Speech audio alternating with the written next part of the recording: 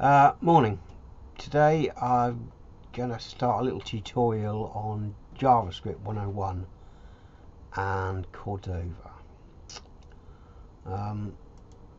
First of all, we need to start a project. So we're going to go to the folder and open up a terminal, and from there create a new project. Create what do I call it? Let's call it sample.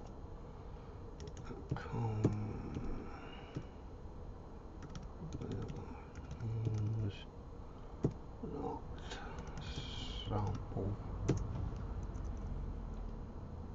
Our ID contains reserved word.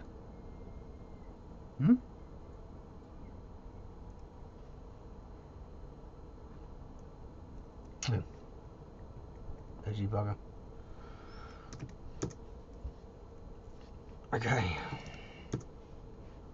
Okay, we've created it, or the folder. If I show you, Cordova create sample is the name of the folder, and obviously that's the name of your project.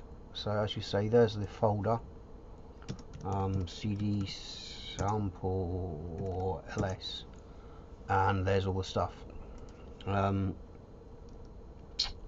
Platforms, Cordova platforms, add Android.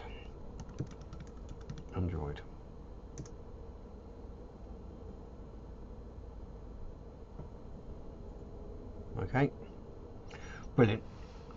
Okay, I'm going to use Genimation for this, which is all set up and running to save a bit of time. So from this, since I've got no other emulators running or the phone's not plugged in, I just need Cordova run, and that should push it over to the Genimation. Takes a bit of time.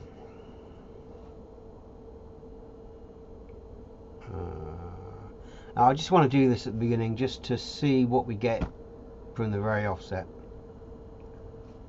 before I dive into editing it.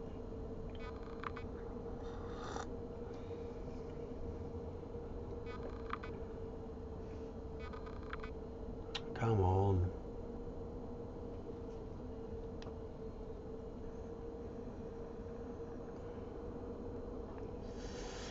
Okay, launch success. Okay, there we go. There's our standard Cordova application. In fact, I could actually make that a little bit bigger, couldn't I? Oh, a little longer. Oh, there really matters. Okay, so my advice to anyone is never use NetBeans. It's a piece of shit as far as I'm concerned.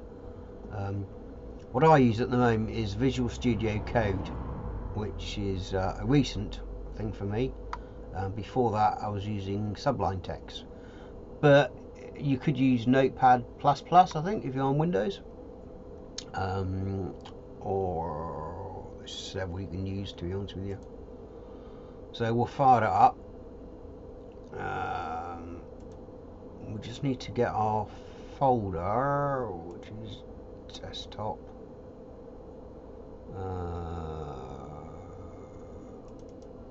Okay, and there's the sample project. Drag it over and drop it. Okay, so we close down that. You can see our little Cordova app thing running there. So basically we just need to go www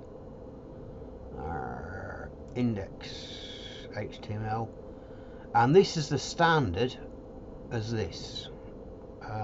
Basically it's Apache Cordova, the ID device ready, it blinks, as you say, you're blinking, and it's got an event listening connected to the device, and event received connecting to the device, and there is your Cordova JS and index. So if we look at the JS now,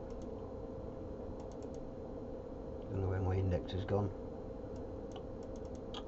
Ah, yeah. If we look at the JS for it, this is just a standard template.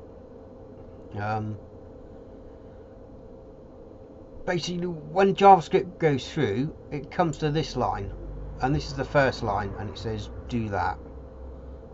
Basically, we're not interested in changing any of this lot. However, if we were to change that to an alert message, and then just from the shell, simple as that, we just run it again.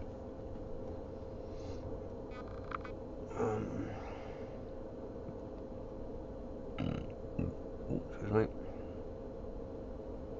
Okay, it's a bit quicker this time. Alright, there it is. Okay, received event, device ready. Okay, so that is the ID of device ready. So now we know we're up and running. Simple as that.